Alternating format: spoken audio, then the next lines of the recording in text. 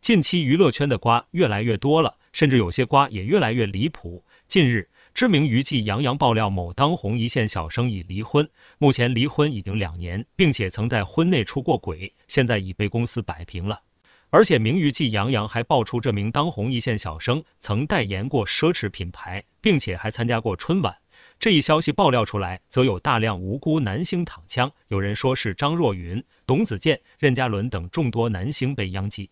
其中被怀疑程度最高的是任嘉伦，认识任嘉伦的都知道他很早就结婚了，而任嘉伦除了拍戏以外，并无其他绯闻。任嘉伦刚好参加了2021年和2022年的春晚。然而网友却扒出了任嘉伦在2年前就被爆出出轨离婚，而出轨对象是一名网红，叫做蓝赫，其网红的男友还在网上大肆宣扬，称任嘉伦大号与自己老婆秀恩爱，小号则是与自己的女朋友聊天，还说任嘉伦在自己老婆怀孕的时候出轨别人。随后名娱记杨洋又转发了关于任嘉伦的相关信息，这种种迹象都指向的是任嘉伦，所以引起大量网友的猜测，或许被爆料的就是任嘉伦。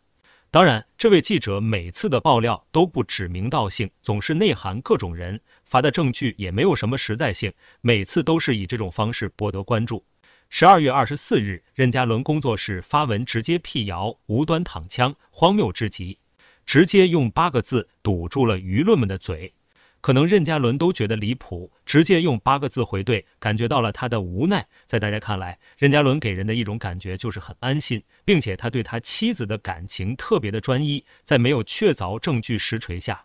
大家都不相信任嘉伦会做出这样的事情。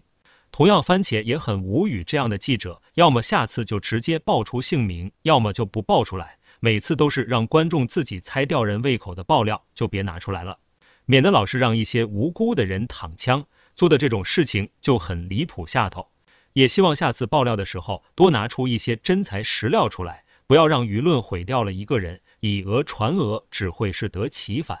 希望大家在吃瓜的时候理性对待，不要盲目跟风猜测，在记者没有拿出证据出来的时候就不要妄下定论。最后也祝愿任嘉伦的事业蒸蒸日上，为粉丝们带来更好的作品。